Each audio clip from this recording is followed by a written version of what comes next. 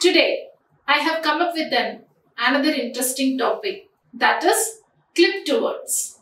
In English language, clipping is a process of forming a new word by dropping one or more syllables from a large word or a phrase.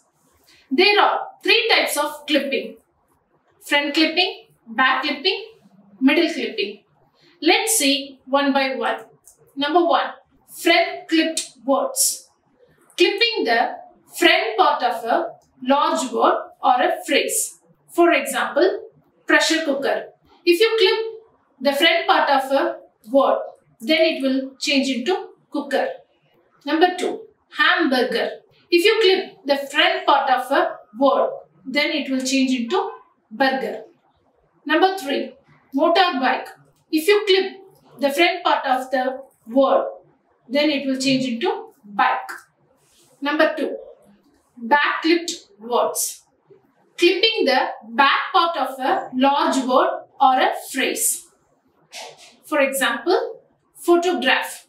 If you clip the back part of the word, then it will change into photo. Next, laboratory. If you clip the back part, then it will change into lab. Number three, mathematics. If you clip the back part, then it will change into math. Number three, middle clipped words. Clipping both front and back part of a large word or phrase. For example, influenza.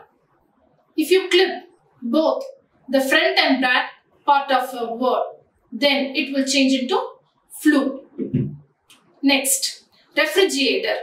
If you clip both front and back part of a word, then it will change into fridge. Thank you for watching this video.